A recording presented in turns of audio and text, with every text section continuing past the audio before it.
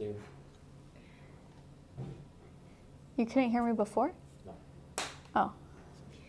So they can now, for sure. I let any of those back, baby. Oh, just kidding. Are those not working? Yeah. I could just use them for a little. I guess so. I'll go turn my volume down. Oh, here we go. There is a cord in the frame. Is it this one? Michael, Oh, yeah, it is. is it, which one? The front one or the back one? That one. No, Which one? the one you're holding. This one? Here, let me get tape and we can just tape it up. JK, it is this one.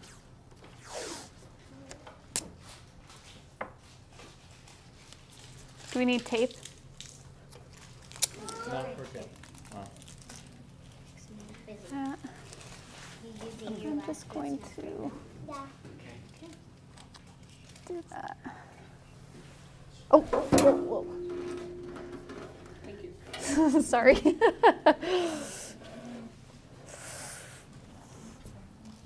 Okay. Okay, we got sound, we got water, we got brushes, we got paint, we got reference, we got steps. I think we have everything that we need. Okay. Michael, can you hear that candy wrapper sound a lot?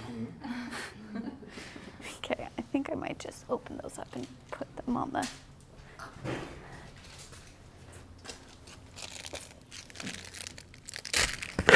That is me wearing an In-N-Out shirt, and I'm sorry.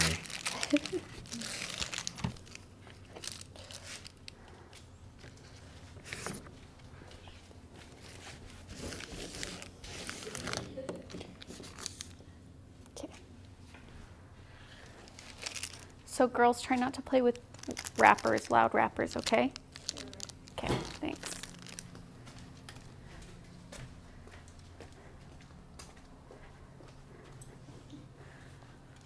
Okay.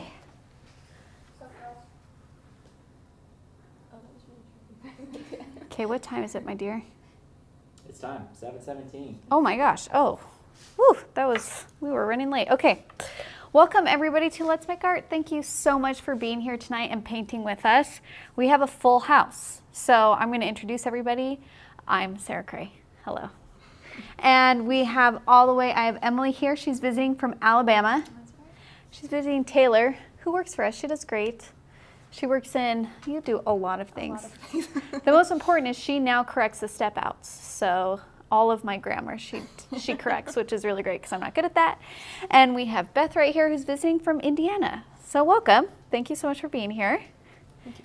And Keenan is out of town actually, so my husband Michael is working the cameras. Hello. So he'll be talking. And because my husband is here and we have children, my children are also here. Do you want to come say hi? Yeah. Okay. Luna, you're gonna, wait, wait. Luna, take off the headphones. Just Okay. almost pulled my phone onto the concrete You can say floor. hi. Hey. This is Ella. You've probably seen her before on a live. And this is Luna. Luna, look at the camera and say hi. Hey. Hi. Okay, good job. Now you guys can go sit back down. And then Taylor's husband Kyle is also hanging out. So welcome. It's a big party here. So today we are painting our sunset Powerlines. Please ooh and ah at the beauty that we will be making. Thank you. Yes. So this is a fun project. It's our first one out of the August box. So that's pretty exciting. We are using 4 colors tonight. So we are using deep yellow and tiger orange, and they are very similar in color. The yellow is a little bit lighter, the orange is a little bit darker. And our berry blue, what's wrong? Our top camera just died. Oh, so I will keep on going. You just talk to the phone. Okay, great. And then our last color is pink. So those are the 4 colors. We have pink, berry blue, and berry blue is kind of like a purpley blue. So that's the color we're looking for, and then yellow and orange. So those 4. We also, if you have our August box, there's also magenta in there, which is a great, really saturated. Like the pink is a very light value color in nature. So you're not going to get a super saturated color because that's not how this color works. But if you wanted like a super strong bright pink, then you can grab some magenta from the box and use that, and that'll work great. Okay, we're using 2 brushes. We're using a round 6 and a round 2. These are our go-to brushes. We always use these brushes. They're fabulous brushes. I also gave us some washes. So this is a wash brush. It's more square. And it's just really easy to do like even washes in a short amount of time quickly because it's so big. So we sell those all on our website, letsmakeart.com, if you don't have any of them. And we are going to do this project in 4 steps. So our very first step, we are going to tape it off, okay? Our second step, we are going to do color transitions. I did them square by square, and the reason why I did them square by square is because usually when you're transitioning in color, you want to work fairly quickly. And so if I just did all the blue at once and then went and then did the pink, there is a good chance that my blue would have dried and create hard lines before I could put in the pink and so forth for all the colors. So that's why I did it section by section. Of course, you can do whatever you want. So if you feel better about doing them all at once, you can absolutely do that. Step 3, we're going to do our telephone poles and the wires. And then the very last step, we're going to put in our birds. So just those 4 steps. Now, what we are going to do is we are going to, we're probably going to have a lot of background noise from my kids, but I think they've been doing okay so far. She doesn't even know she's making noise. She has headphones on. That's my 4-year-old. She's making a lot of noise. She doesn't know. She's doing good. She's living her best life with chocolate and headphones and her Barbie Dreamhouse show. Okay. I'm going to do our oath before we do our warm-ups. So I need everybody to raise their right hand and repeat after me. I promise to be kind to myself. I promise to be kind to myself. I promise not to compare my work. I promise not to compare my work. And I promise to have fun. And I promise to have fun. Thank you so much. I love starting off that way because sometimes a piece of paper can be really intimidating, and especially if you're doing it sometimes new and you're just staring at it and you're like, I'm afraid I'm going to mess this up. You know, let's just acknowledge that it's okay and we're all learning and we're all in different steps. Okay? Okay, great. So I'm going to do my warm-ups. So the first thing I'm going to do is let's practice our thin lines. So if you look in our painting here, we have thin lines that connect our wires to each other, okay? So, but it takes a lot of practice to get those really thin lines. So don't get frustrated with yourself if you need to slow down and really like practice these lines because they're hard to do. So, My secret glasses on. yeah. So how I like to do it is I get my brush damp and then I hit the actual bristles off the side of the cup. Because if you go straight from paint or water to your paper without hitting your bristles off, too much water on your paintbrush. So we want to just have like a good amount. So after I get that, I'm going to grab some color. It doesn't matter, it's whatever color you want. So I load my paintbrush with the paint. Hey Michael, can you move the picture in picture? I am. Okay, he's going to move that picture in picture for you guys. So, and then after I fill my brush, I like to actually flatten my brush tip against the palette and then on the other side too. So I'm essentially squeezing my bristles together into a point. Okay. Yep, and then now I'm ready to do my thin lines. So when you do thin lines, you want to do a vertical hold. So then it's just the tip of your paintbrush hitting that paper. And then you want to do really light pressure. And we can just start with straight and then we'll work on curved. Now, when you're doing these, you'll notice that I'm not resting my wrist. If I rest my wrist and put all of the weight on my wrist, I'm very limited in how far my lines can go, okay? Because it only will go as far as your wrist joint will allow. However, if I keep it so the weight is actually more in my elbow or my shoulder, then I can make my line as long and thin as I need it to be. I can go forever, okay? And especially with this project, because we're doing lines across the entire paper, it's important to be able, I want you to really practice going the entire length with your thin lines, because that's essentially what we're gonna be doing. Sweet Lorraine, we had a question. Yeah.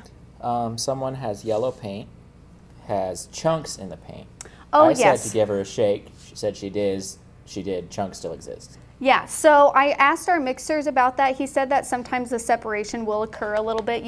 You can shake it. Sometimes it won't mix up all the way, but it shouldn't affect the color or how the paint works on the paper. So it's just one of those things. I've talked to them about it, and we're going to see if we can get rid of the chunks, but it doesn't affect the color saturation. It doesn't affect how that paint moves, so you should still be okay.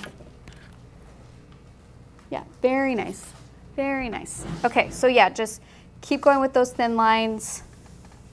Now, if you're ready, let's see if we can throw a little bit of curve in there, right? So I did my straight lines, and now I'm gonna be like, okay, I'm gonna pretend this is a pole and this is a pole. So then I'm just gonna like practice going from one pole to the other with the curved line. Now you'll notice that sometimes, because I'm doing really light pressure, my paintbrush might lift up and create these spaces. I don't worry about those. I don't try and go back and complete that line because it's actually really, really hard to do that with it still feeling like one line. So if I try to go back here and like fill these spaces, the line won't be even. And if anything, that's more distracting to me than those little gaps. So I just let that go. And honestly, when you're looking at really thin lines out in the world, sometimes our brain is telling us that there is a complete line, but sometimes we actually don't see the full complete line. And you have to think of it in the way as the sun is hitting it. Think of it as spider webs, right? Usually you can't see spider webs until the light hits some of it, and then you're only seeing some of it. It's true like that with really thin lines out in nature also. So that's why I also don't stress about it, because I'm like, maybe that's just the light hitting it weird, you know? Very nice. Very, very nice. But this is also kind of the scary part. I remember even when I was filming this tutorial, when it was time to add the wires and the poles, I was like, okay. But that's okay. We can do hard things and we can do scary things.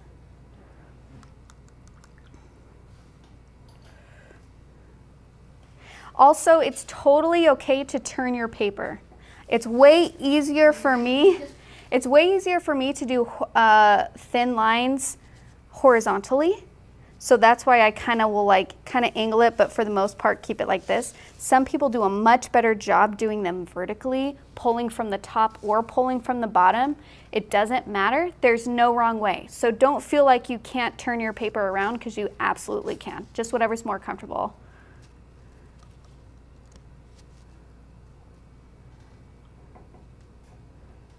Okay. So, and I just want to demonstrate some, and again, thin lines are really, really hard. So I just want to show you, if I get my paintbrush wet and I don't dry it off and I fill it up with paint and I don't squeeze it off and I push hard, that's how thick my lines can be, okay? So it just takes a little bit of practice of finesse to not have too much on your brush and to really train your hand to be barely touching those bristles to that paper, okay?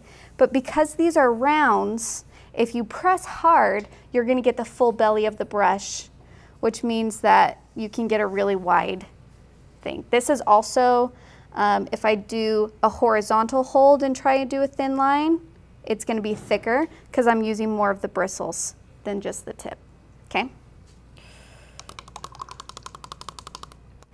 If you feel better about drawing these wires before you paint them, or the telephone poles in before you paint them, you can absolutely draw them out first and then paint them. Nothing wrong with that. Okay, now the next thing we are going to practice is our color transitions. So I'm just going to flip this paper over. There are two sides to watercolor paper. The side that I usually paint on is the side that is slightly more textured, but I've painted on the back before and it was totally fine, and since they're warm-ups, I paint on the back of papers all the time. Okay, so I'm going to practice a color transition from pink to yellow, okay? So when you're doing color transitions, there's going to be part of the area that you're going to want to keep pure color, okay? So like if you're looking at our pink, this is our pure color pink, okay? And then there's an area where the pink and the orange blend, and you get this kind of like sherbet color, and then it goes into the pure orange and yellow, okay? So you just have to think of it in that way, where you want to make sure that even though you're blending in the middle, you're still going to have those pure colors from both sides. So how I like to do that is I'm going to get my brush wet, hit it off the side of the cup, so not too much water. I'm going to grab some pink, and I'm going to put some pink down, okay? Now this first part that I'm putting down, I'm going to call this my pure pink, okay? This is where I'm like, nothing is touching this pink is going to stay this color pink, okay? And then I like to dip my paintbrush once or twice, hit it off the side. I'm not grabbing any more paint, but I'm just extending the pink to a lighter pink, okay? And it's this area where I'm adding the water and it's a lighter pink that I will transition my orange into that area, okay? So I have my pure pink, I have the lighter pink that starts to transition light, and then what I'm going to do is I'm going to grab some orange. And so there's one or two ways you can do it. You can start off right where it starts to transition. So right where that pink stops, that's where I'm going to put my orange and go back in and start to blend it. Now, this is where it gets tricky, because if I'm not controlling it, I could potentially bring this orange all the way up to the top. But I want to make sure there's an area of pure pink. So as I'm blending into this, I'm only going to go, I'm not going to go all the way into my pink because I want to keep some of that pink pure, okay? Yep, yeah, very nice. And so sometimes you might have to lift color up. So for example, if you're like, but I just have so much orange, and when I try and drag it, there's so much, it's not lightening, it's not blending, you can lift color up in watercolor. So let's say that I have this really strong orange here, and there's a really strong line between the orange and the pink, right? Which is usually what we don't want. We don't want a strong line of definition of where things start to transfer. So what I can do is right here, what I would go in just with my damp brush, there's no paint on it, I would just lift, okay? And then I would lift, okay? And then from there, I would just add more pink into this area and help that transition to the orange. So don't be afraid to lift color. Don't be afraid to say, you know, I can go back in. If the transition's not smooth and you want to like add more pink to help the transition, you absolutely can. Ashley said, do you get your brush wet first before blending? Yes. So you want to make sure your brush is always damp with watercolor. That's pretty. That's like sherbet ice cream. Okay, so we're going to practice the same thing, but let's do it with the blue and the pink, okay? So I'm going to start off with the blue, and this is my pure blue, and then I'm going to wet my brush and start to transition to a lighter blue. So we're having like a value transition within this color, and a value transition is just the lightness and darkness of a color, okay? And then how I actually like to do it, so what I did the last time is I started off right where I left off. But what I actually like to do is if I'm going with pink, I like to give myself a little bit of space and be like, okay, here's my pure pink. And then I dampen my brush and use the damp and the lighter part to transition to the blue.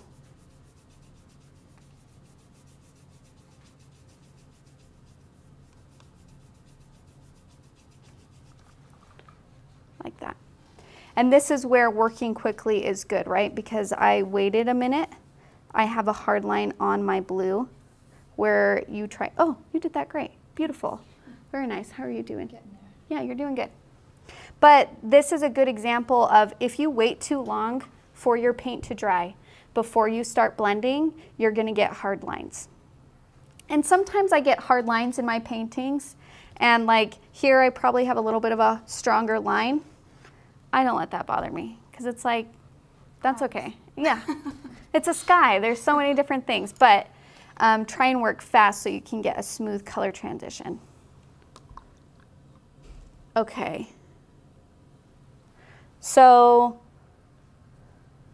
I'm trying to think if there's anything else we want to practice before we do that. But let's practice birds before we start. So when you're doing bird silhouettes, this is what you're going to see a lot is RVs, okay? This is like typical bird silhouette, whatever, right? This is what you see everywhere. However, birds are not always in that shape and in that same flight all the time. So you can do these V's, but I also want my birds to be resting on the wire and not in flight. So when I'm doing my birds, I just have to think, okay, birds have a body, which is round, and they have a little tail. Their tail feather points down, and they have a little head or a little beak, so you're just going to make their top a little bit more round at the top. And sometimes this is like if the bird is angled, so kind of on the side, so that's how you can see the belly, the head, and the tail. Sometimes with birds, they're directly back to you, which means that they're kind of going to be more this shape.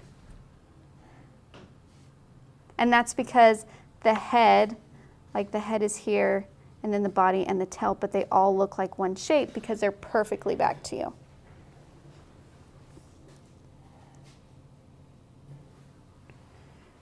So just kind of practice, think of birds, think of different ways that they would be sitting on that wire. Maybe they would be sitting next to each other. Maybe they would all be looking in the same direction. Maybe experiment, I mean, there's different kinds of birds. I don't know a lot about birds, but maybe there's a specific kind that have short tail feathers. Maybe there's a specific kind that have longer tail feathers.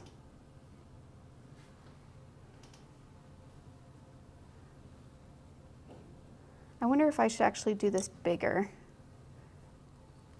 Yeah, I'll paint this bigger because I'm painting kind of small right now. But okay, so if I'm doing my birds, there's going to be a belly, a tail, and a head. Okay. Now you can see that they all run into each other. I'm not doing a circle here and a circle here and a triangle here, right? Because when they're all sitting together, these shapes that we're making will overlap. And so they won't stay separated, they'll overlap to each other. So here's my circle for my head, here's my circle for my body, here's my tail, and then you're gonna blend them all together, right? So this is gonna look a little bit more realistic than this.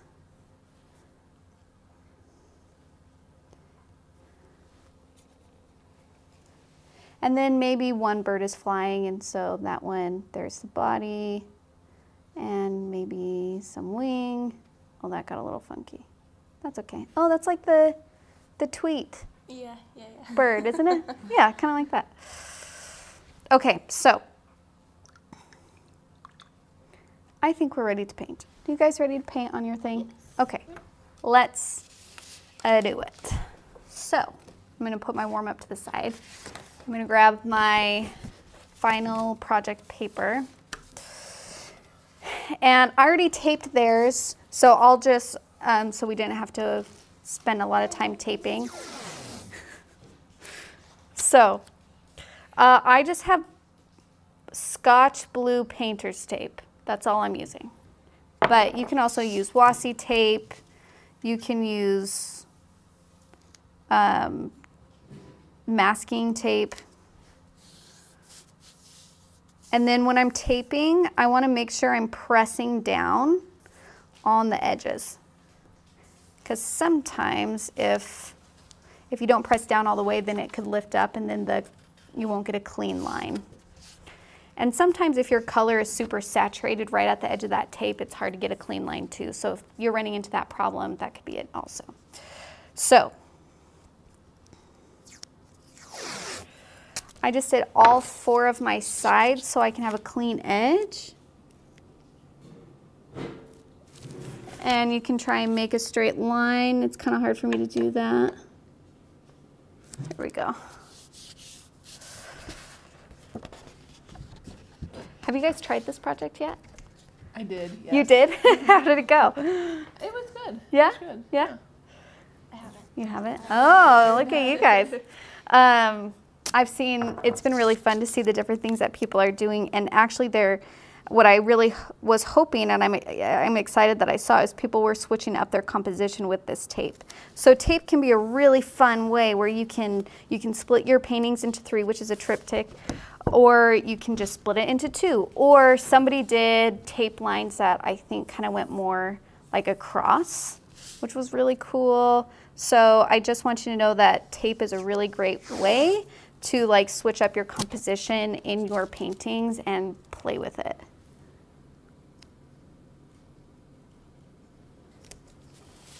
Michael, Yes, ma'am. do you have any fun facts about Powerlines? I think they're dangerous. Yeah? Yeah. I know that they use the air as insulation. They usually don't have insulation on them. Okay. Cool. That's it. That's all I have. So you're better for facts with animals is what you're saying. Because the octopus one. I just don't know if there's that much interesting research on Powerlines. I don't know. Keenan was pretty excited about them when we filmed the tutorial. He at least knew what the top things were called. Diffusers? Insulators. Insulators. Transformers? Transform? I don't know.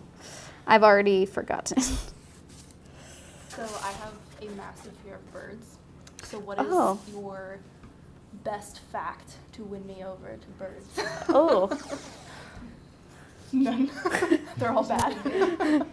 They're the closest thing I think we have to dinosaurs. Well, yeah. They're I don't know if that reptiles. helps.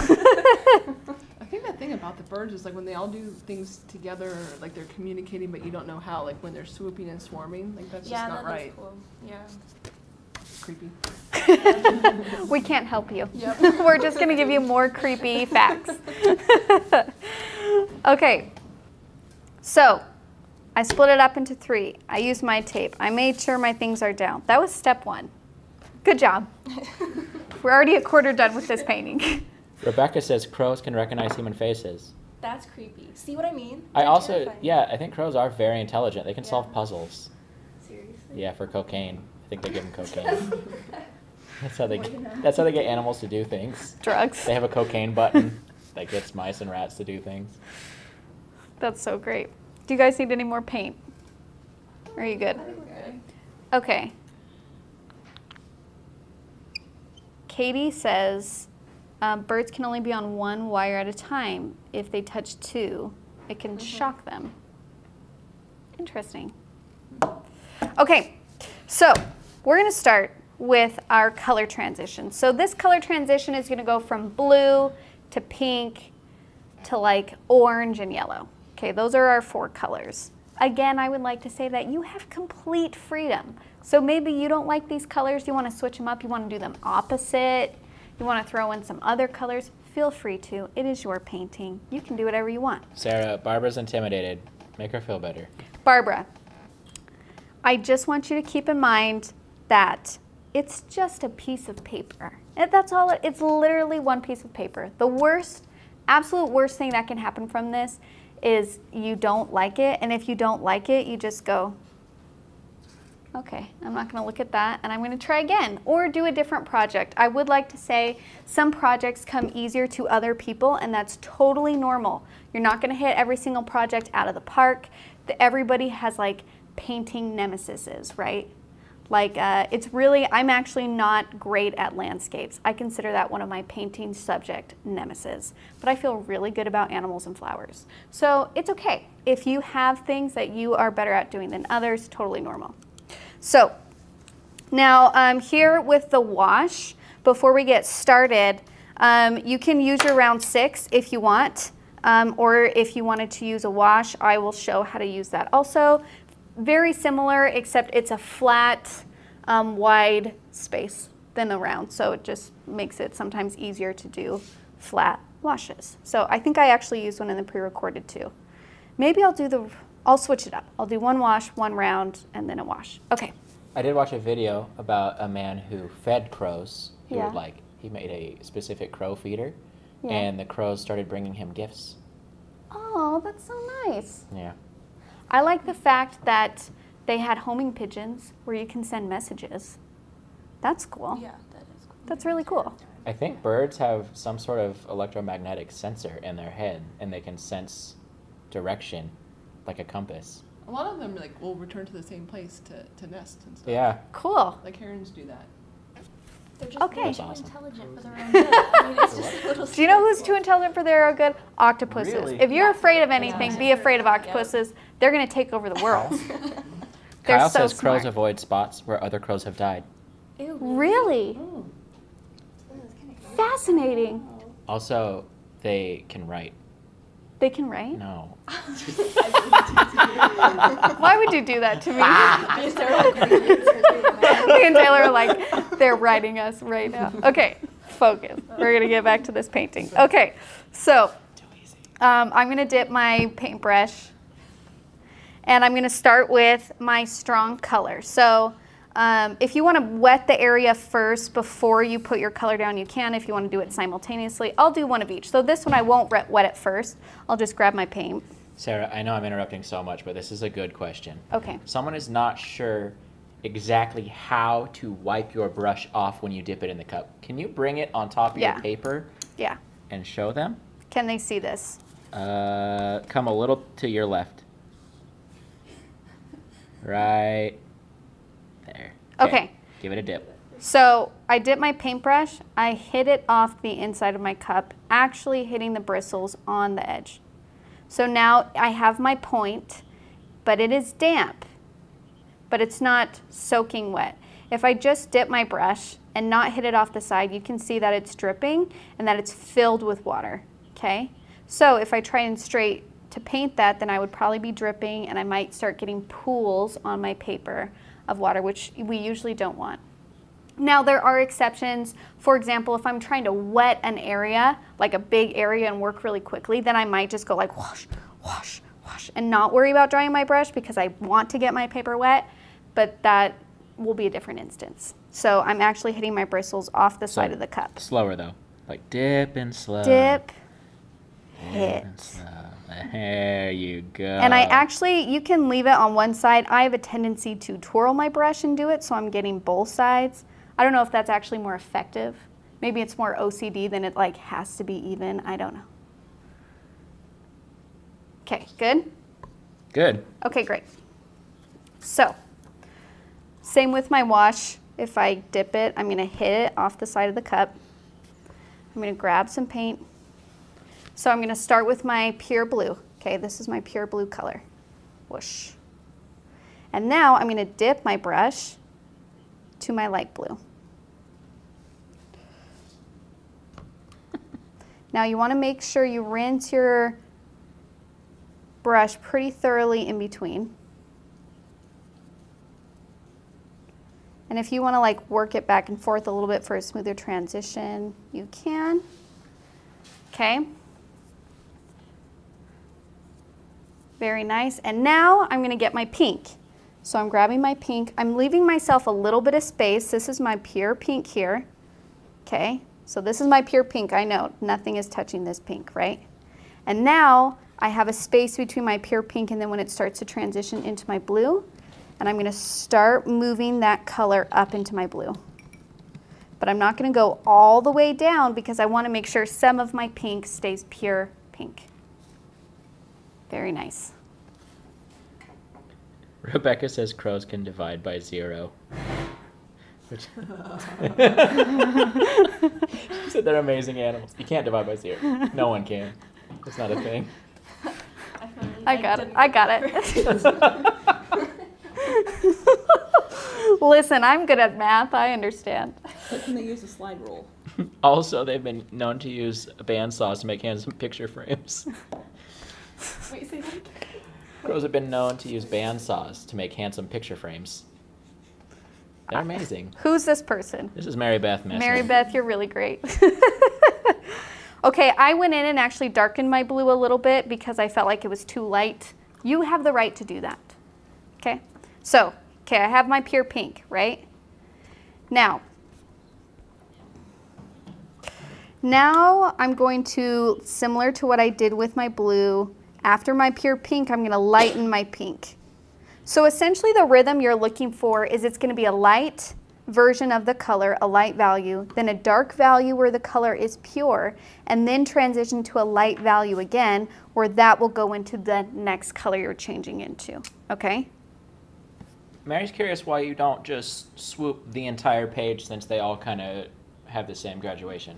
Yes, so the reason why I'm not working on all 3 simultaneously, which if you can paint quickly, I would suggest that you do. However, it takes a lot of practice to feel comfortable painting quickly, and I don't want to make people feel overwhelmed. And if you are trying to do color transitions and you wait too long between the color transitions, you'll get hard lines and the colors won't transition as nice. So I'm doing it section by section instead of doing it all 3 at once, because then I would be working extremely fast and that could be very overwhelming for some people. So I'm just going to do it section by section. Okay. So I have my pure pink, I have my light pink. Now I'm going to introduce my orange. I'm going to leave a little bit of space. Here's my pure orange, okay? And then I'm wiping off the excess paint. After I put in my pure color and I go into my transition color, I don't want my brush to be too heavy with color or else it would make the transition go like way too up high. So I'm wiping off the excess paint and then I'm going to start moving that yellow up into the pink. Yes, you can ask. So this one or this one? This is orange? I'm doing, the orange is going to be darker. Yeah, okay. Gotcha. Okay, I can't see that one. I And then after I do my orange, I kind of spread this out pretty wide. I don't have a lot of room for my yellow. I'm just going to add it at the end. If you don't have a lot of room for one of the colors, don't stress.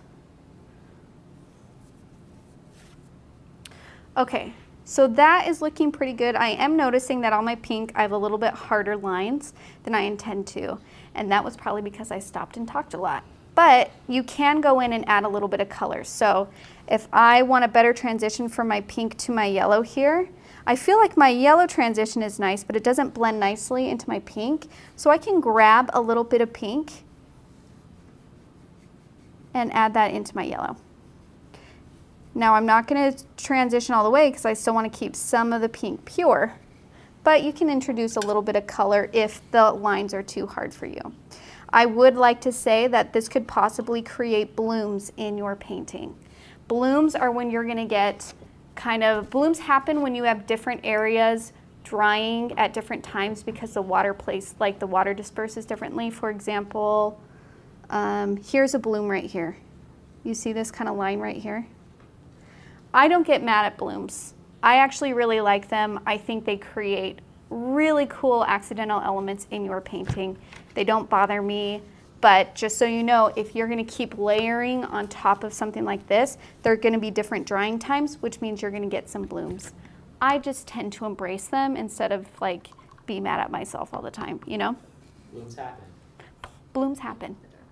And actually Canson paper especially, I've noticed tends to bloom more than other paper. So if you're the person that just hates bloom so much, I would suggest using a different type of paper. Stonehenge paper is great. Arches watercolor paper is great, but you would want a heavier weight paper that's 100% cotton. It takes a lot longer to dry, which means it will even out way easier, okay? Rebecca Crow-Benfield says that when Beautiful. she did this project, the colors ran a bit along the inside edges of the frames. Is that normal? Yeah, mine's doing that too. Okay. So you can see here that my pink is actually traveling up a lot more on the sides. I think it's probably because I'm painting all the way across, and because there's tape there, the paint is gathering along the edges. And then it's traveling up the side because it's wet. That happened to mine too. I think it might even be in the reference photo. If you guys have it here, you'll see my yellow actually bleeds up the sides.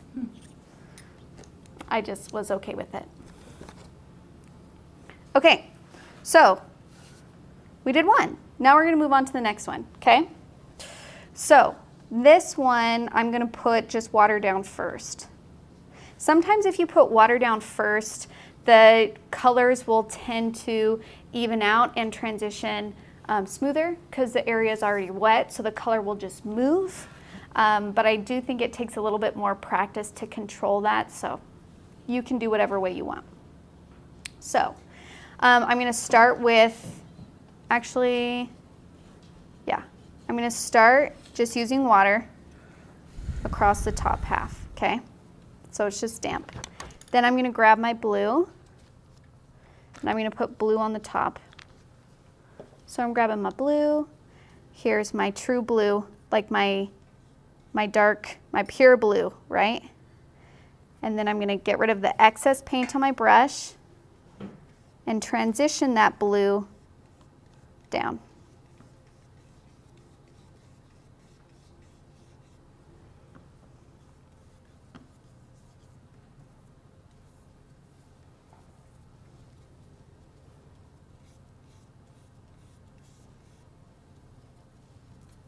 While y'all were away, Sarah and I had our 10-year anniversary. We did. Congratulations. Thank you. We've been married 10 years, Michael. What the heck? Time flies. Time does fly. Okay, now, still working very quickly. I'm gonna start into my pink. I'm leaving a little bit of space. I'm gonna grab some pink paint. I love that texture you got right there. Thank you. That kind of like, it almost is like bleeding up into the top. I think that's so beautiful. Okay, grabbing my pink. Here's my pure pink. I'm trying to get it to match up to the one next to it. If it doesn't line up exactly, don't be too hard on yourself. Here's my pure pink. I'm gonna get rid of the excess color and start blending that pink up into the blue. Okay. Rachel's curious of your brush brand and where you buy them. Yeah, we use Princeton Heritage Series brushes. This actually is a brush I'm testing for a different company. I don't want to say the name yet because I'm testing it. But so the ones that we carry will have a handle more like this, like an acrylic handle, but they're Princeton 4050 Series Heritage. That's the same line as our rounds. They're fabulous brushes. You can get them at letsmakeart.com. Okay. Stacy says happy 10. Thank you, Stacy. Okay.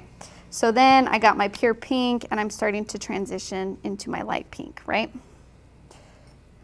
If you want to go in and darken any of the areas, you have the power to do that. Okay, and then I'm going to grab my orange.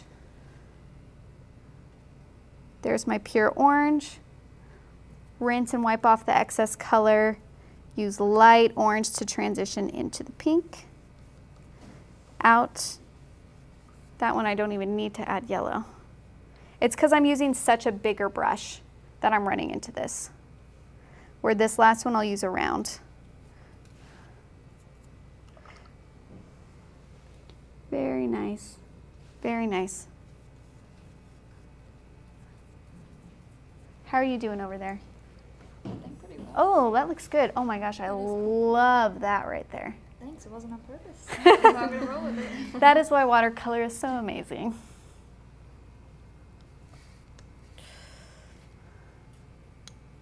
And you'll notice too, I didn't tape my paper down on the paper so I could, on the table I mean, so I can move it. But at this point you're gonna notice that your paper is starting to bend and buckle a little bit.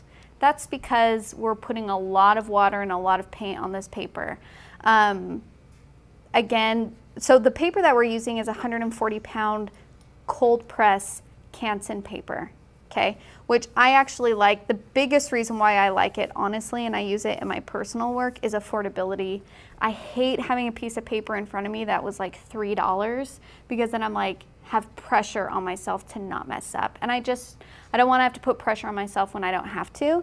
And I think it does a pretty decent job of holding up. If you are somebody who is really heavy with water and paint and you are having a really hard time with your paper buckling a lot, use a heavier weight paper. There's 300-pound watercolor paper.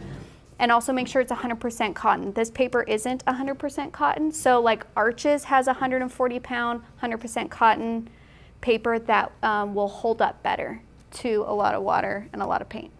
Okay?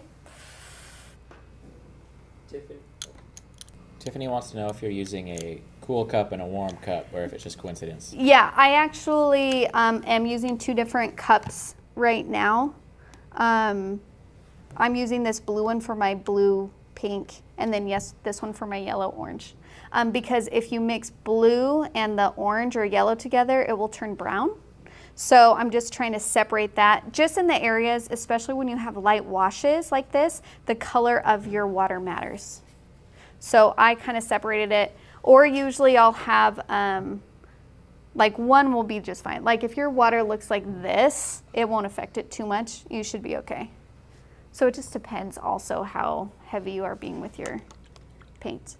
Oh, let me answer this before we start on the next question. Carolyn asked, she's seen hot press paper. Hot press paper, so cold press or toothy rough watercolor paper has a texture to it. It's very bumpy, it's uneven, okay? Hot press paper is smooth. It's completely smooth. You won't have that texture.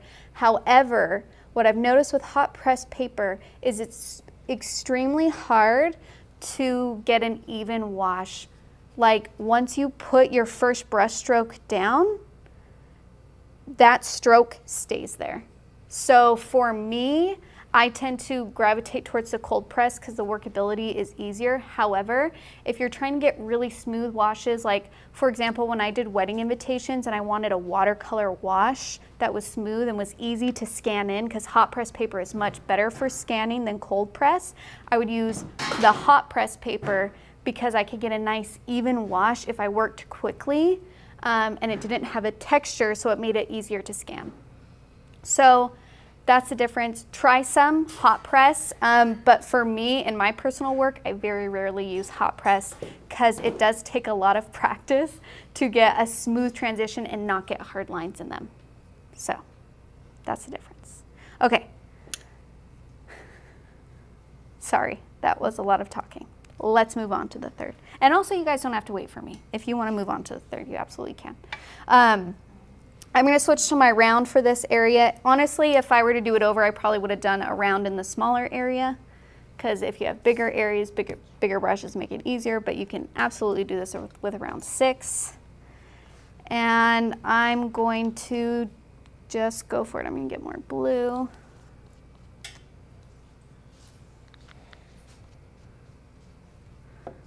So get your paintbrush wet, hitting it off the side of the cup. Filling my paintbrush with the paint, working across. Now I'm going to add water to start getting a lighter transition. And you can see here how sometimes having a bigger brush is easier, because I just did probably 4 or 5 brush strokes to get that, where with this big wash brush, I would have only had to do 1. So if you've noticed that you're seeing yourself doing a lot of washes, if you're doing landscapes, I highly recommend getting a flat or a wash brush. It just makes it so much easier on you. Okay, and I'm transitioning down. Heidi asked if the kids are okay. I'm already typing her a response. They're perfect. They're doing good. Luna just got caught up in a chair for a second. And they're wearing headphones, so I don't think they know when they're making noise. Okay, now I'm going to grab, very nice, beautiful transition. I'm going to grab some more pink.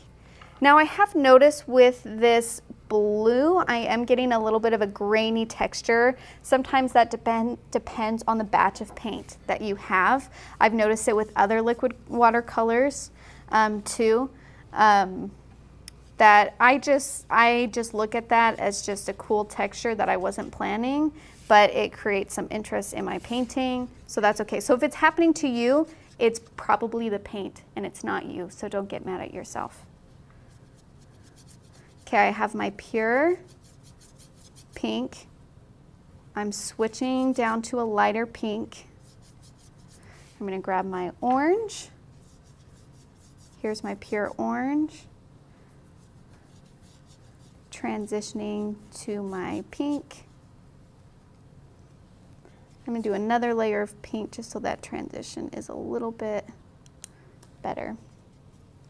Again, try and be careful. If you have blue on your paintbrush and you grab yellow, it's gonna turn a muddy color. So try and rinse your brush very well when you're going from color to color.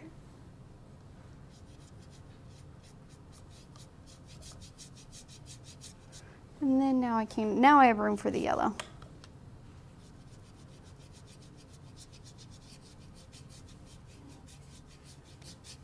Sarah, in your opinion, which state has the prettiest sunsets? Oh, in my opinion, which state has the prettiest sunset? The prettiest sunset I've seen have been here in Missouri. I think a lot of that has to do with where we're at, though. We're kind of in the country where it's just sky and field. My mother, who lives in Arizona, would firmly say Arizona has the prettiest sunsets. I was going to say Arizona. And Yeah. you know I don't like talking positively about it because I think Phoenix is a tribute to man's arrogance. But Arizona's sunsets are beautiful. Yeah. I think I probably noticed the most in Missouri, though. Okay, here's a bloom. Right there. And I'm going to leave that, actually, because I think that's a really cool line. And no, it's not smooth, and no, it doesn't match my color transition, but I'm going to go with it because I think it's actually pretty cool.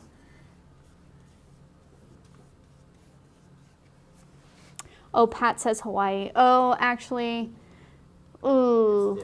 Yeah, I don't know if you can even compare. Like, I don't feel like it's fair to throw Or like the Azores. yeah, Islands like don't count. tropical places in there. They said the Arizona sunsets are pretty because of pollution. Oh, well, maybe actually. Yeah. I've heard that's true. I can see that. Yeah.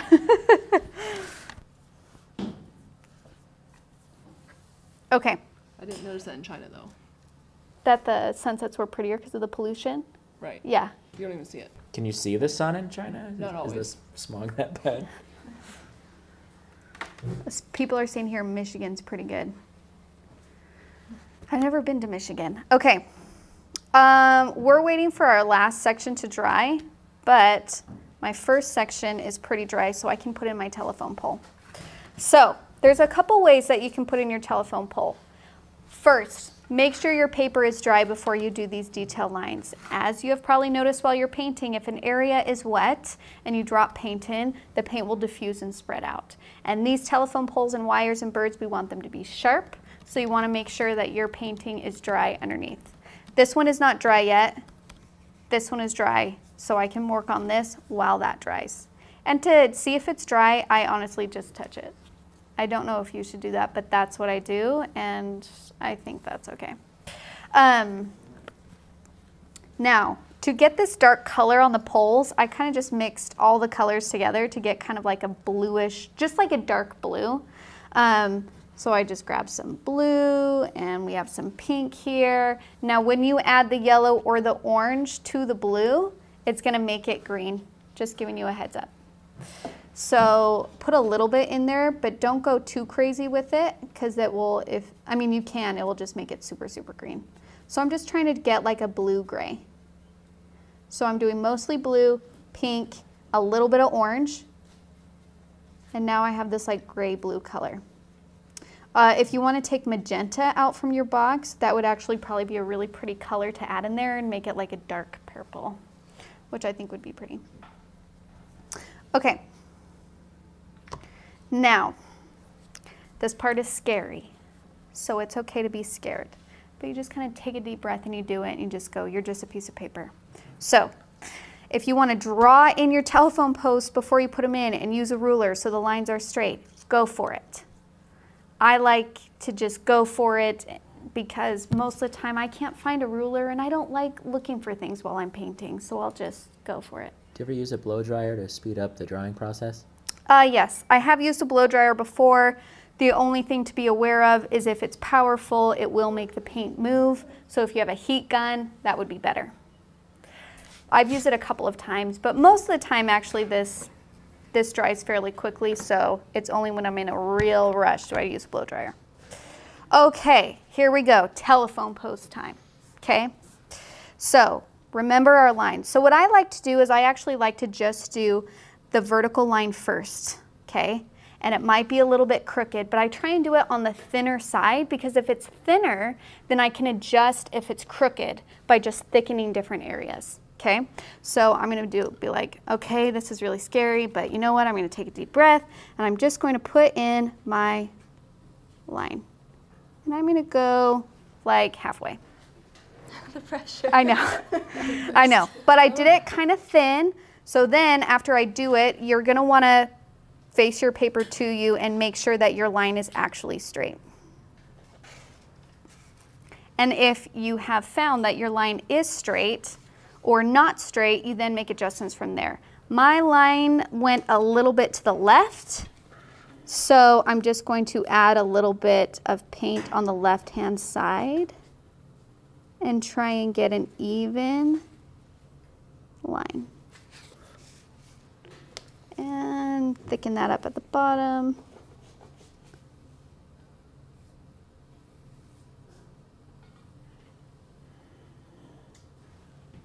Is that a 2 or a 6, Sarah? This is a 6 that I'm using. I'm just using my 6. No, Taylor, you can use your 2. Okay. There's no wrong way. If you feel more comfortable using a thinner brush to get these lines, nothing wrong with that. I feel pretty good about being able to get thin lines with my 6, so I'm not going to stress. I'm going to square off my top. Okay. Now, when you add your horizontal bar, this one's a little bit trickier because you want to make sure it's even on both sides. Also, I put my horizontal line closer to the top of the pole. If you put it too low, it's going to look like a cross. And I think the crossbars tend to be pretty high on telephone poles anyway. But that's all I was thinking about when I first made this project, is I was just like, I hope people don't think these are just a bunch of crosses. But actually the wires help a lot to make it look like a telephone pole. Okay, so now I'm going to do the second scary part, where I'm going to do my horizontal area. And remember, just try and make them even. Okay, so I feel pretty good about the length on either side. I'm just eyeballing it. A way you can measure if you're not very good at eyeballing it is use the back of your pen or pencil or whatever. You can hold it up and mark it with your finger and then measure the other side and see if that's even. So you can use your little paintbrush tool as a kind of little ruler. And then I'm actually going to thicken this line just a little bit now that I feel good about how long it was, and square off the ends. And if it gets a little bit wonky and it's not perfectly even, don't stress out. I for sure have seen some old wonky wooden telephone poles, you know? It's not always perfect. Do you remember in San Miguel that they were concrete? Yes. That was kind of cool. Yeah. There's a bunch of different kinds now that are different shaped. I would say these are more traditional. They remind me of country roads, you know? John Denver? Yeah. And then I'm just going to add the little, what are these called? The little things at the top. Insulators. Insulators. Thank you. If you want to use your round 2 for that, you can because they're a little bit smaller. And I just did little 4. They're just kind of little bumps at the top here.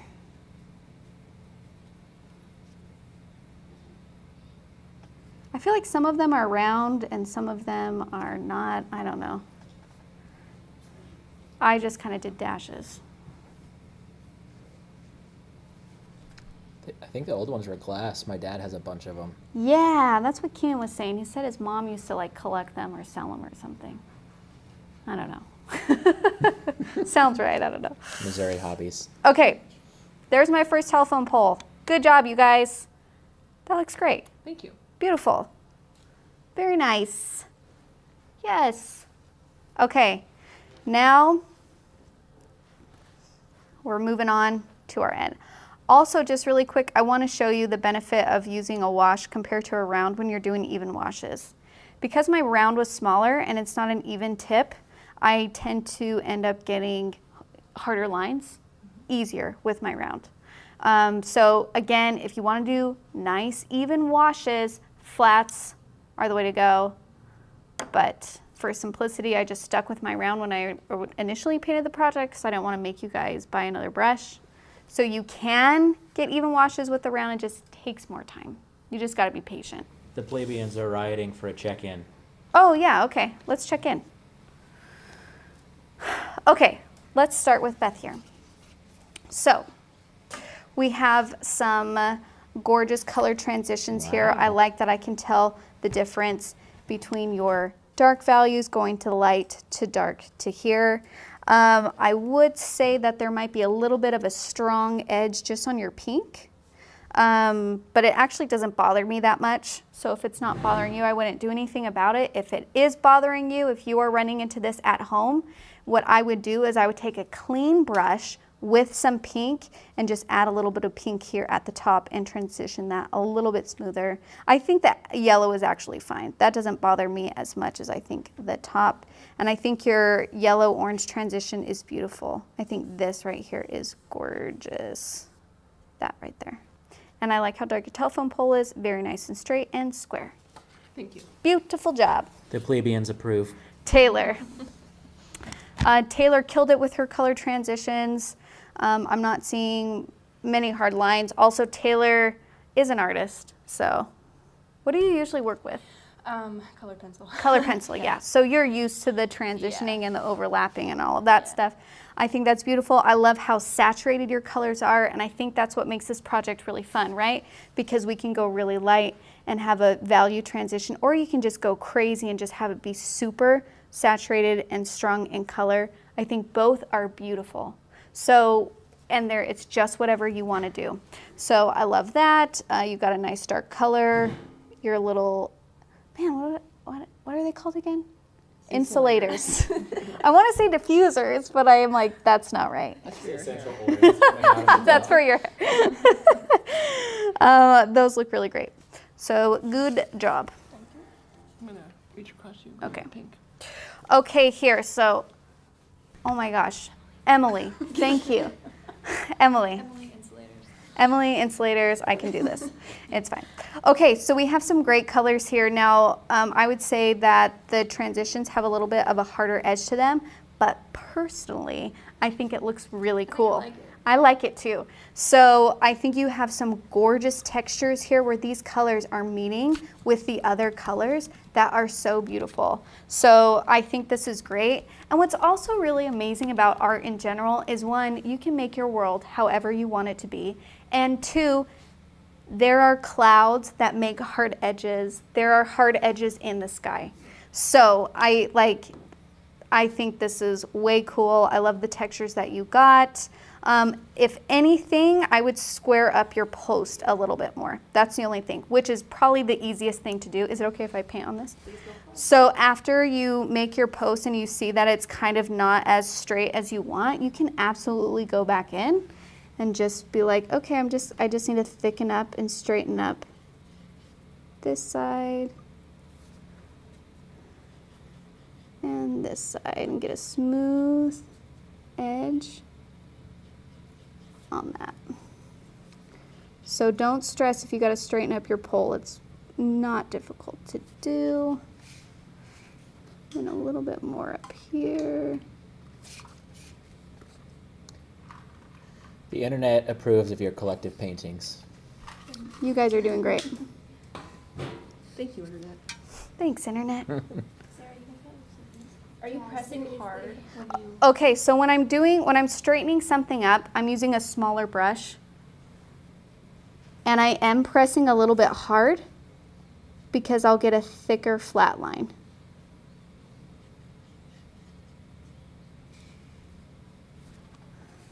Like so.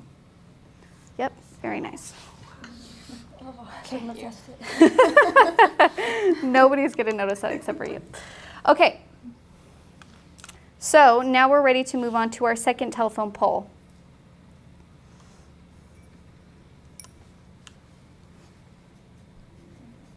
So again, I'm mixing my dark colors.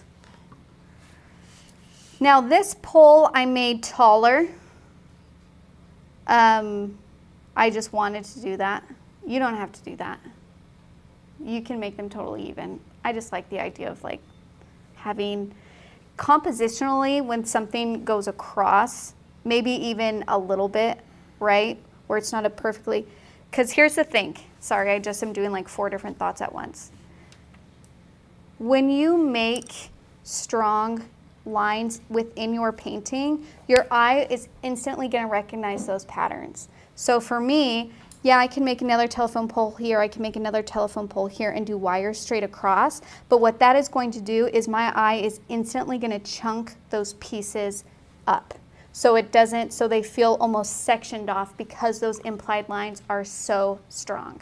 So what I kind of like to do to combat that is if you make your telephone pole a little bit taller, your wires have to go across and up, which makes your eye go down and across your painting. Does that make sense? So just be aware when you're doing things like this that if everything is the same height and everything is like perfectly spaced in the same height, your brain likes to recognize patterns and it will pick those up and it can be distracting to your painting. If that's what you're trying to do, then success. But if you don't want to do that, then try and switch up where the top of things align so then you're not accidentally making a bunch of implied lines. Okay, now we're ready.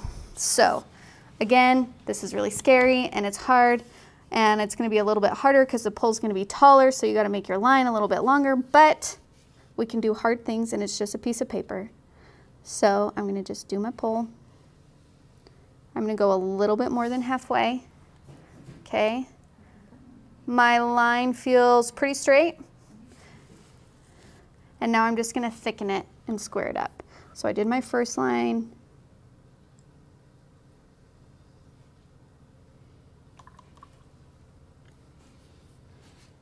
I'm going to widen it.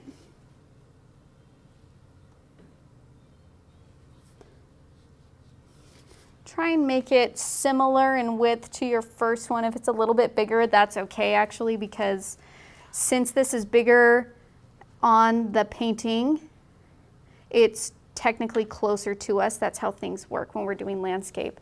When something is big and large, it's closer to us, and when something is smaller and thinner, it's farther away. So if yours is a little bit thicker, that's fine. It's true to what we're seeing, but don't make it like way too thick to where it's like they don't feel like they belong in the same world. And then I'm going to do my horizontal line near the top. And this is hard because you got to make sure it's even on both sides, but we can do it, you guys. It's just a piece of paper. So I'm just going to go across. Yep, that's pretty good. I can measure it to see if it's even by using my handle on my paintbrush. Pretty even, great. Now I'm going to thicken the line. Oh, was yours wet a little bit? It was. Okay. I'm just taking a pause here. Yeah, so if yours here, like Beth, hers was a little bit wet, so when she hit it with that pole color, it bled out, but she cleaned it up really nice. Whenever that happens to you, don't freak out. Clean it up as best as you can just by lifting up the color that you don't need. Wait for it to dry. Once it dries, you can just go in and put in that cross pole and get a clean edge, and you're good to go. Thank you. So you killed it. in a good way. Like nailed it.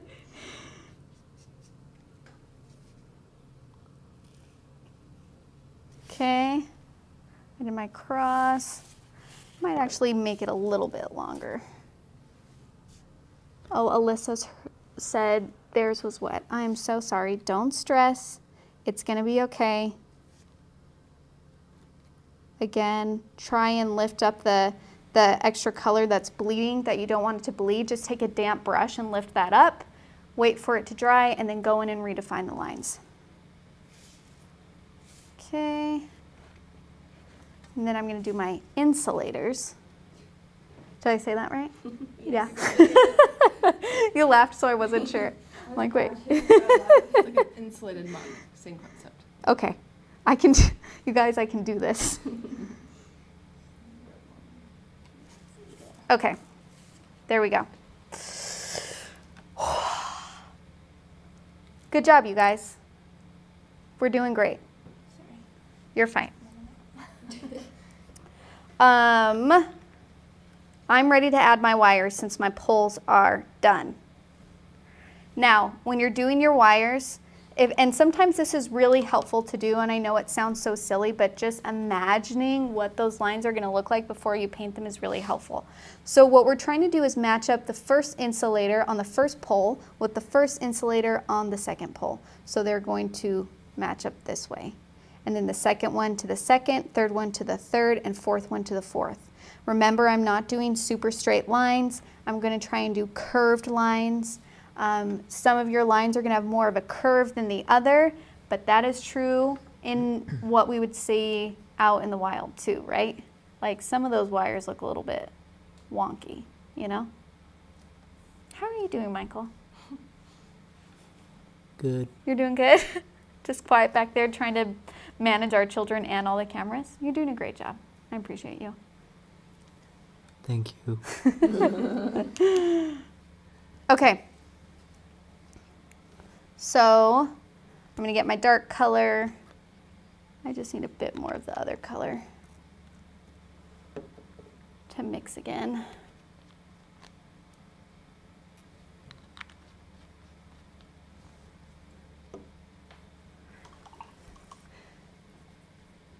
Maybe a little bit of orange to get that dark. Okay. Now this is where our thin lines come into practice. If you want to try on your sheet one more time, since it's been a while since we did our warm-up, you are free to. I'm just going to go for it. And here we go. Now I'm turning my paper a little bit because if I keep it horizontal, it's your hand, for right-handed people, it's going to be in the way. You won't see where your pole ends, right? So I'm turning my paper up a little bit so I can see the entire time I'm painting where my cord ends. Okay? And remember, vertical hold, light pressure. Move with your elbow or your shoulder and just go for it. So here we go, here we go, here we go. Here. Oh, I lifted up. Here's a line. Now, one thing I want to show you. How this line was going, it wasn't going to meet this first one perfectly. If I tried to force that curve where it met that first one perfectly, I feel like that curve would have been a little bit too extreme. So I'm just like, you know what? I'm just going to let that go in between the two and not worry about it, okay? So it's okay if things like that happen. Now we're going to do the second one. Ready? And I'm curving my paper so I can see where it's going to end up. There's my second. Okay. It's at this point in my painting where I start to freak out about messing up. But when you think about actual painters, they all have something that defines them, and I just let people pretend that I messed up on purpose. Yeah. Like, they don't know. Yeah, that's my thing. I just paint with too much water on purpose. Yeah, I like really thick wires. Yeah. What are you going to do about it? Yeah, that's It's my Michael painting. Cray, the thick wire artist. His thick wires are so great. You're a catch. Oh, you're a catch. Okay. And then my last one. Okay. Here we go.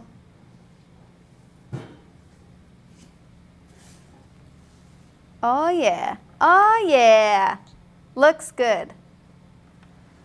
Okay, very nice. I know that this bled a lot, but man, I love what happened there. I think that's really cool. Pull it over. Yeah, it was unexpected, but it's fine. Yeah. So hers bled out a little bit, but I just think that the texture she got right here, even though they're not clean edges, it's not distracting to me. I don't know, I'm really drawn to it actually, like what's going on there. Because you're like, I don't know, there's a lot of crazy stuff going on there. And that's okay, because that's sometimes what we see too. I just also think the color is really beautiful in that area. Okay, and then these wires, of course, continue going off of our paper even though we don't see the other telephone poles, right? So on this first insulator, I'm just gonna go across and just do that on all 4 on both sides. So just imagine that these cords are going somewhere.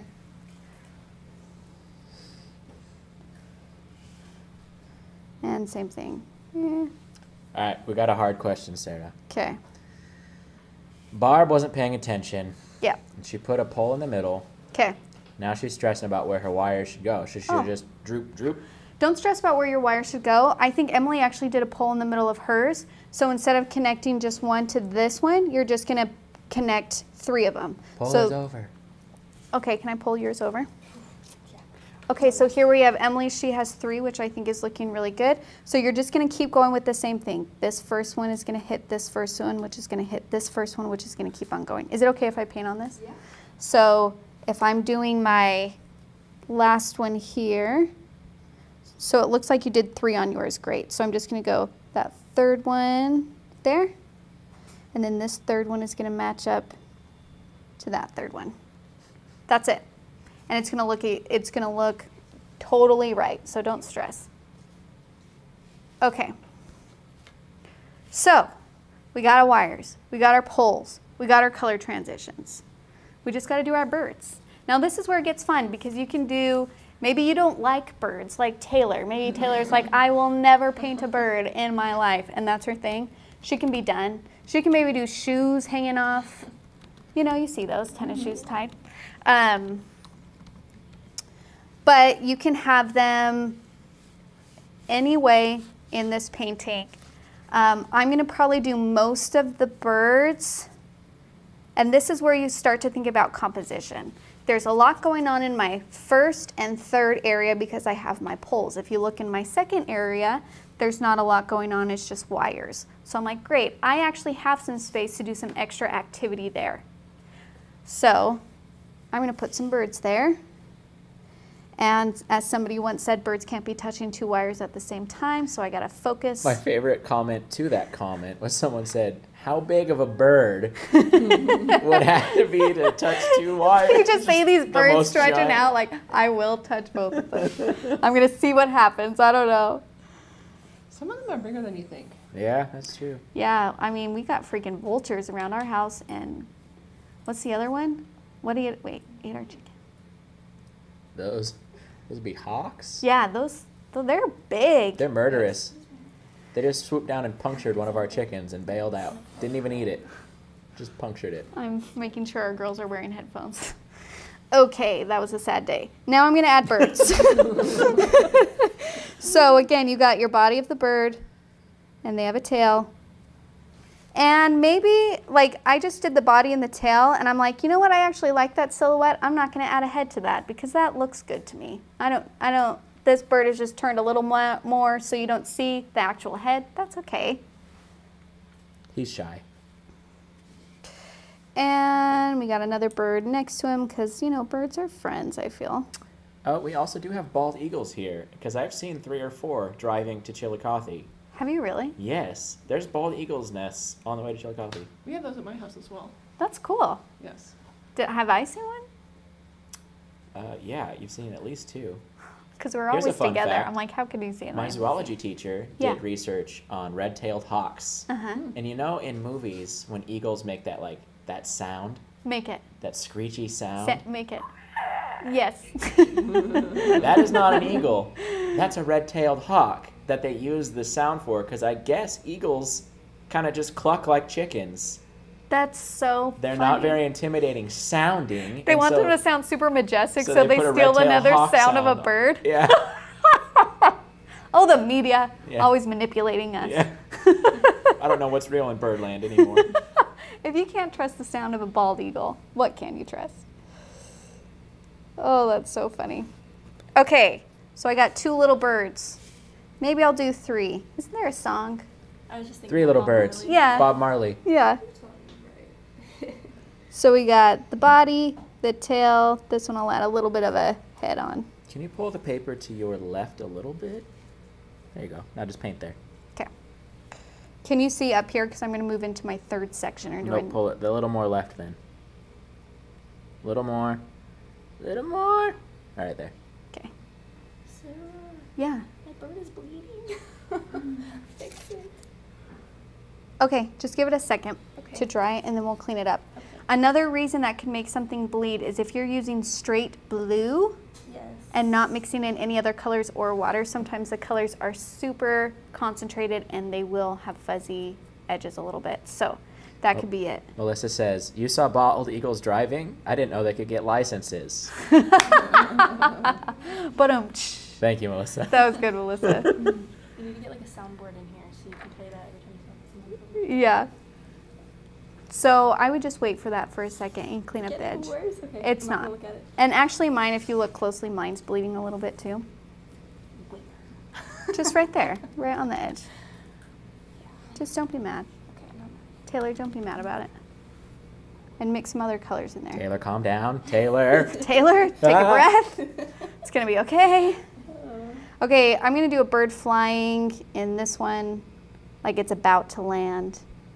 So it's gonna be like this wing on the left is covering most of its body. Here's the wing on the other side.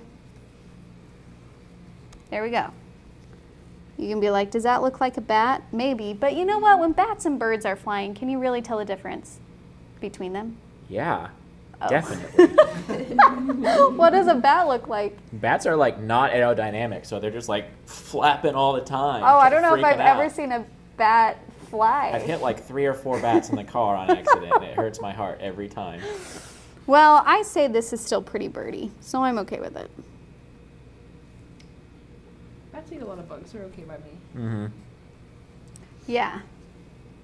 There were some in Placerville too, weren't? Oh yeah. There's bats everywhere. Oh yeah. One got trapped in the house that me and your mom had a Johnny switch out. screamed. Yeah. Ran So away. you guys get this. It's me and my mother-in-law and my brother-in-law, and a bat gets in the house. Also, time out. He's not a child. He's a grown man. He's a grown man. A bat gets in the house. He runs into the bathroom and shuts the door and refuses to help. And me and Michael's mom has a tennis racket and a pillow blanket, just trying to like swoosh it to the door. He was of zero help and he hid the entire time. So Johnny, you let us down that day, but that's okay. If there's a bat by a sleeping person, they have to get a rabies shot. A bat by a sleeping person, Like if you wake up and there's a bat in your bedroom. just in case it bit you. Yes, because they're Oh. so often rabid. It's Oh. a public service announcement. Public Right here, service right here, announcement, if let's you make were art. sleeping and you wake up and you see a bat, go get a rabies shot. Call a Please, doctor. call a doctor. I don't know how Call your nerdy dad, call your doctor. you want to get with this, but Yeah. if you get to a certain stage of rabies, Mm-hmm. you're dead, even with all the modern technology. So Yes. you have to get like a rabies shot. I listened to a Radiolab podcast about this doctor who they caught this little girl's rabies too late and she was going to die. And so they put her in a coma and until she passed rabies and woke up again. And so that's the go-to, but it's only worked like 3 times out of Exactly. thousands of cases. Does the rabies just go away over time? It burns itself out. Your body burns it out of you, I guess. I don't know. Really? Rabies is terrifying. It makes Yes. you so scared of water. Like, if you have rabies, you'll claw your eyes out at the sight of water in the advanced stages of rabies. That is It's horrifying. terrifying. So that's a very serious PSA that we just Yeah. said. If you Oh, think I you wasn't might have kidding. been bitten by a Yeah, bat, like, go don't to the mess- hospital. Don't mess with rabies. Don't mess with rabies. Oh man, that's so intense. Okay. Focus now on our Rabid birds. raccoons is like my number That one one's realistic fear. Rabies? Like rabid raccoons. Oh, like me I- and one Oh, walking my dog. I will say that after Michael listened to that podcast about rabies, he seriously was terrified. Like, he was just like, I don't know why more people aren't scared of rabies. It is horrifying. Horrifying.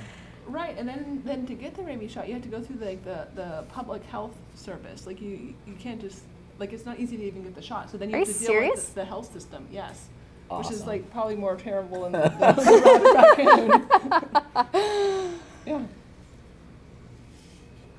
Yeah, unrightful imprisonment and rabies are my 2 fears in It's life. true. Those are his 2 huge fears. Okay, I'm going to do another little bird. I just feel like I need more birds. I'm going to have one sitting over here. October has to have a bat in the box. That's what people are saying. Oh, listen. October is already done and there is not a bat in the box. But I still love you guys. You're a raccoon. It's just going to be a list of all the diseases that are really terrible. They're loving our light painting conversations that we're having right now. I know when you started talking about clawing your eyes out, I'm like, there are children that watch this show. Children that will be afraid of rabies as they rightfully should. As they rightfully rightfully should. should. This is called education. Yeah. You're welcome. Don't mess with that. So to clean this bird up, how do I do that Yeah. without affecting my sky? Or do I just not? Okay, so Taylor here got a little bit of a fuzzy bird because she was using just that berry blue that kind of bled out a little bit. So I told her to leave it. Now, there's 2 things that you can do. One is you just let it go and you don't care about it. 2, you can't erase fuzzy tiny little lines like this in watercolor. What you can do is you can go back through with your round 2 and sharpen up the edges. But when you do that, it will make your bird bigger. Right. So you just have to think, okay, if I make my bird bigger, then how does that relate to the other birds that I have going on in my painting? If it makes it too big that it will stand out, I would leave it. So you think I should leave? Because that one's already kind of fat.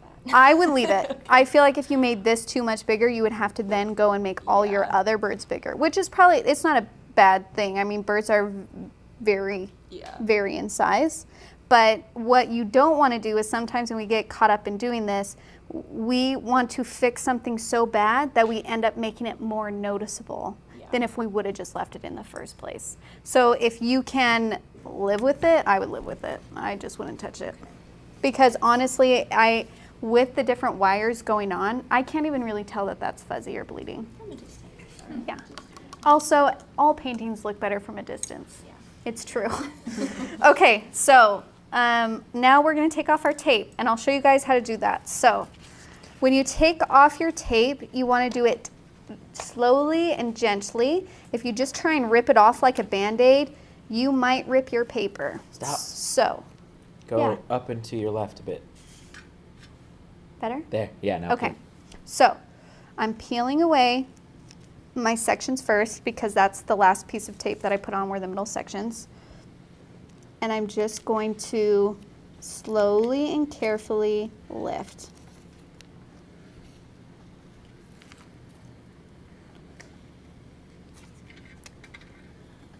A few minutes ago, Luna just came over and whispered very loud by my microphone that she wants more chocolate.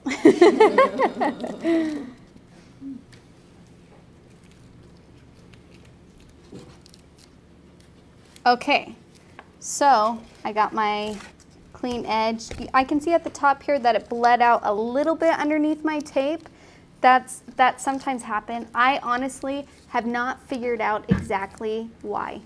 I think it has to do with the amount of paint and water that are near that tape's edge when you're painting, but sometimes it happens and sometimes it doesn't happen at all. I'm sorry that I don't have more information for you. I think because I used way more paint over here and it bled the most over there. Yeah, I think it is probably how much paint you're using. And then when you get to the ones that are, now this one's a little bit tricky because it's in the middle and you have paint on either side of your tape.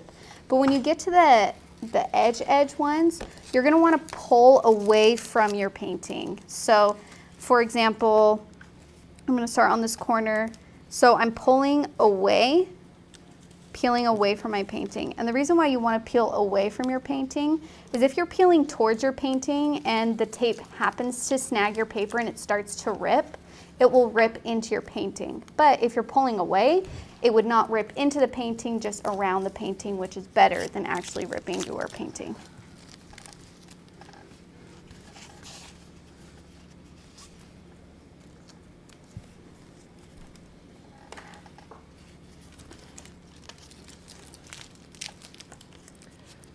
I bet that tape just has a hard time adhering to such like a porous surface. Yeah, I think it's probably how textured the surface is that makes that kind of bleed through a little bit.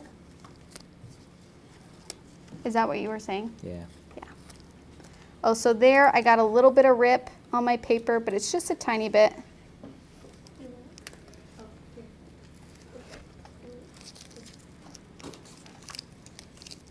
And now you have to deal with all these rolls of tape.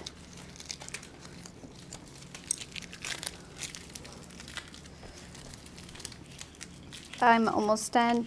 A little thing about paintbrushes. Don't leave your paintbrushes in your water. If you guys notice that when I'm not using my brushes, they stay on my paper towel. I don't leave them in my water cup, and that's because the water will shape the bristles, especially with your smaller brushes, like your round 2. If you leave that in a cup of water, it will curve the bristles, and they won't be that point anymore. So there's ways that you can reshape your brushes if that happens to you. You can get like a brush conditioner or a brush soap and reshape them. But for the most part, for my brushes, when I'm done using them or just not using them, I rinse the paint off of them, hit them off the side of my cup, and just leave them flat on the surface to dry. We got so many good comments. One, a lot of people are saying yellow Frog brand tape is better than blue 3M tape. Okay, good to know. 2, if you take the tape, rip it off the roll, and put it on your shirt a couple times and then put it down, you won't peel paper. Even with painter's tape? That's I do that with masking tape, or not with regular tape if I don't have painter's tape. They're saying with painter's tape. Okay. 3, this painting should be called the Party Line. And That's a much better name. yeah. I like that. There we go. And Okay. yeah, that's it. All right. Michael, Yes. how can we show everybody our work? I like the idea of you all holding them up, and then we'll go to the top cam one by one. So hold them up and smile with your stuff. Right there? Uh-huh. Okay. Oh, so good. Good job, you guys. So beautiful. Very nice. Now we're going to show each other. Okay, show each other. nice. Good job. Great. And then you want me to Lovely. do top cam once? Or no? We Yes, top cam. good? Okay. So, this is mine. My name's Sarah Cray. Critique everyone and make them feel bad. So, this is Beth's. This is looking awesome. It's so good. I just love what happened there. I really do. People are saying it looks like I forgot what bird, but some kind of nest. Yes. Oh. Yes. Warbler, maybe? I don't know. Okay, this is Taylor's. This is the bird she was freaking out about. You can't even tell, I bet you. And this is Emily's here. So very nice. She did 3, which is great. And how they came across. Which you can see just compositionally what that does, right? So, and this is a great just way to look at things. Just like there is a lot of things going on in every space on here, where this one, there's a little bit of breathing room. And it's good. It just depends on what you want. So this is where being able to see how other people approach the project is great. If you want a painting that is very active and there's a lot going on, then this is great. If you want a painting where you're like, man, I just want room to breathe for the people looking at it, then know that you don't have to put so much in every area. So great. Great job, you guys. Okay. If you line your paintings up, they look like one big power line section. Oh, yeah. Oh, Should we yeah. try? I mean, yeah, you can't really well, see the it. white spaces are going to kind of throw that off a little It's bit. just a big window. Yeah, look at that. That's awesome. Okay. That's from Ella, our 7-year-old. Ella, thank Good you. idea. You're so smart. Okay. If you painted this with us, thank you so much. You're so great. Share your work. I know it's so scary putting it out there, but as you can see, it's so wonderful to see how other people are approaching the same project, because you can learn. You can see the saturation. You can see the activity. You can see the transitions and the texture. We can all learn from each other, but we can't do that if nobody puts up their work, right? So put up your work, tag us in it, Instagram, hashtag Let's Make Art. Yeah, girl. Hashtag Let's Make Art. Or tag us, Let's Go Make Art. Facebook is the same. And we have a wonderful Facebook group that's a very supportive community. You do have to request to join it, but it's quite large and very active, safe place. If you want to start sharing your work and you don't feel comfortable doing it on your personal feed, very, very supportive community. It's called Let's Make Art Watercolor.